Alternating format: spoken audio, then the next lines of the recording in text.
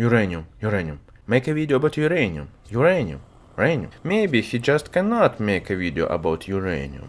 We'll see about that.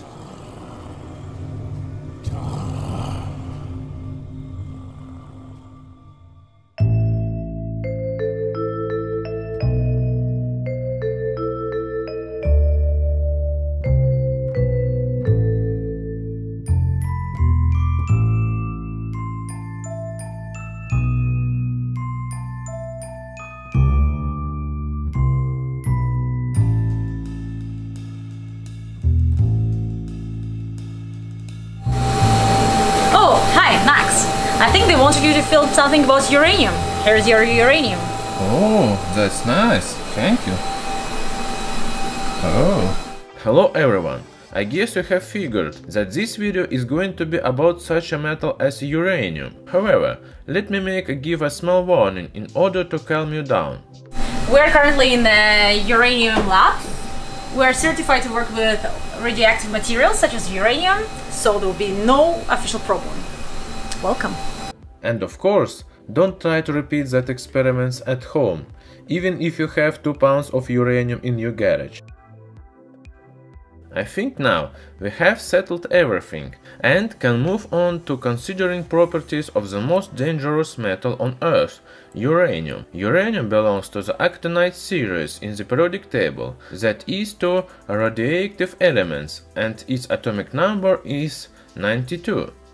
Uranium is 40 times more abundant in Earth's crust than silver. It is so abundant because it forms upon rapid neutron capture inside spinning supernovas. That is why uranium was discovered quite early in Germany in 18th century. Its discoverer, Martin Henry Klaproth, named it after a newly discovered planet of the solar system, after Uranus. In nature, uranium is often found in such minerals as uraninite and autunite. This metal often has several oxidation states in those minerals. Thanks to the beautiful yellow color of such minerals, glass blowers added them to glass. As a result, minerals would give such a glass a beautiful greenish color. It's a pity that back then craftsmen didn't know about the toxicity of uranium compounds. Nevertheless, pure metallic uranium can be obtained from uranium ore via reduction by calcium, and it looks very ordinary. Since mostly uranium naturally occurs in the form of uranium-238 isotope with a half-life of about 4 billion years. Depleted uranium is most frequently used for chemical researches in order to reduce scientists' exposure to its radiation. Pure uranium obtained from its ore looks quite dark, as its surface oxidizes pretty fast because of the high chemical activeness of this metal. That is why it is often stored in argon, and also all experiments with uranium are conducted in argon atmosphere. Usually, to conduct experiments, a piece of uranium-238 is ripped to such small threads on a lattice in laboratory. It is noteworthy that these threads in the test tube already emit beta and gamma radiation. Gamma emission alone is 50 times the normal level. This emission is caused by the decay products of uranium, which breaks down even further to beta and gamma particles.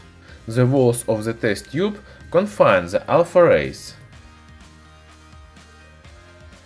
Because of its high chemical activeness, uranium shreds burn well in the air. For the first time on YouTube, you can observe how uranium burns and turns into its oxides.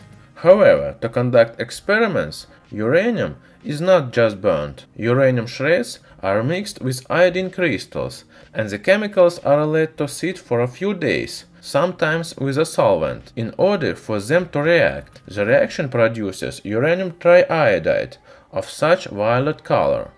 The reaction can also produce uranium tetraiodide, depending on the proportions of agents. These metals compounds with +3 or +4 oxidation states are most frequently used as raw materials to create uranium complexes, and are also used as catalysts because with such an oxidation state, uranium is the most chemically reactive, because of having a lot of electrons in the f orbitals. It is noteworthy how quickly the color of uranium compounds changes depending on the oxidation state. For instance, it can be seen when comparing uranium triiodide and uranium tetraiodide. It is also worth noting, when tetrachloride is used instead of uranium tetraiodide, the color will also change drastically, from orange to green. By the way, uranium tetrachloride used to be used in early electromagnetic isotope separation uranium enrichment, but soon this method proved to be inefficient and was substituted by other methods. Nevertheless, uranium compounds with +4 oxidation state are quite stable. That is why they are used most frequently. For instance, enriched uranium dioxide is used as nuclear fuel for atomic reactors. However, the oxidation state of uranium can be increased to +6 oxidation state. For instance, dry uranyl nitrate is a beach powder. In this form, it is most frequently used for experiments. When exposed to air, this compound absorbs water very well, and it turns into beautiful hexahydride crystals, which glows in ultraviolet light very well. Uranyl nitride is also formed when pieces of uranium react with nitric acid. Besides, at this particular moment, the shiny surface of the element can be seen very well. In fact, many compounds of 6-valent uranium have fluorescent properties in ultraviolet light. That is the very reason why they are added to the so-called uranium glass, which beautifully glitters in the sun with bright green color. Whereas in the dark, when an ultraviolet flashlight is pointed at it, it looks even more stunning. Because of its fluorescent properties, uranium is most frequently depicted as glowing with green in most cartoons and films.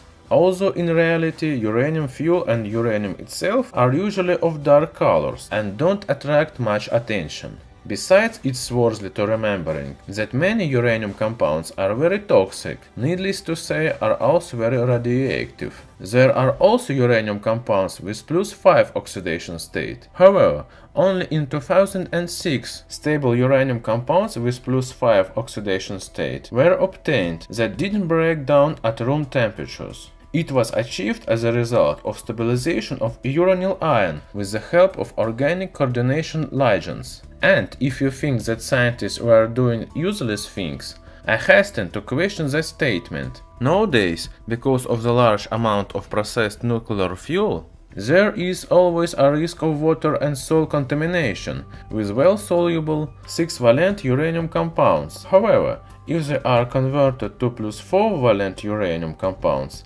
that do not dissolve in water, the risk of water contamination decreases by a few times, because 4-valent uranium compounds will just sink to the bottom and can later be easily collected. Also, 5-valent uranium is often stabilized by iron ions, for instance in such an iron ore as magnetite. That is why now scientists are seeking to use it for a more efficient nuclear fuel recycling.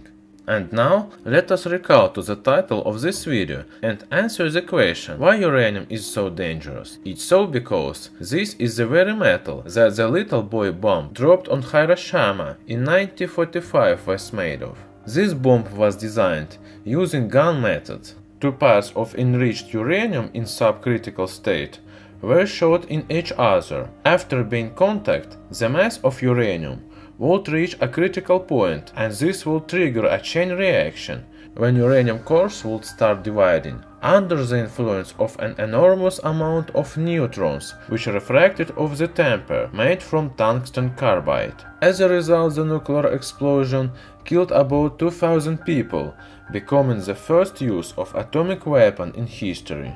Besides, in a nuclear reactor, uranium-238 can be turned into plutonium-239 by irradiation with low neutrons. It is known that plutonium-239 is fitting for making implosion-type atomic bombs, because its critical mass is smaller. As, if that was not enough, uranium is also a very toxic metal.